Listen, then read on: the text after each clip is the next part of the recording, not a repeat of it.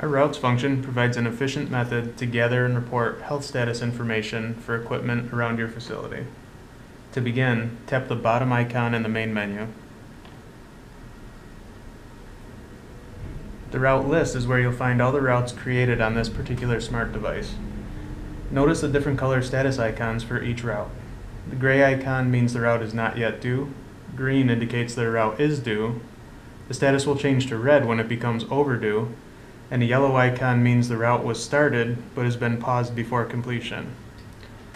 By swiping left on a route, you will gain access to some options.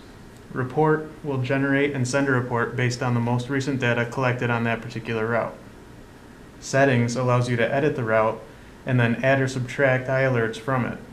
Just a quick note, if a paused route is edited, the changes will not go into effect until it has been completed. And then delete permanently removes a route from the list. To execute a route, simply tap it.